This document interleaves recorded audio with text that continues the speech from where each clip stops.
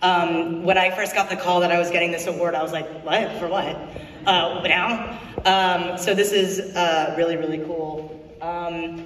I will say that, well, I don't know what to say. This is pretty, I can't see anybody, but is everyone having a good night?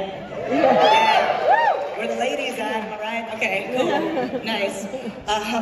Used to work for, intern for a paper called the Times Union. I went to SUNY Albany, and every time, yes, okay, all right, yes.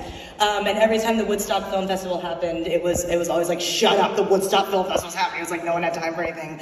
So very honored to be here. I think in general, I think my entire career has been defined by just constant imposter syndrome, which nowadays people are like, whatever, imposter syndrome, whatever. But I'd say that that's my career. I don't know what I'm doing at any given time, but I follow a feeling that somehow feels right, that the result to me, the work, it always feels right. And for all the amazing and talented filmmakers here tonight, I hope that you don't know what you're doing the whole time and that you follow that feeling, and hopefully it leads you to a place like here.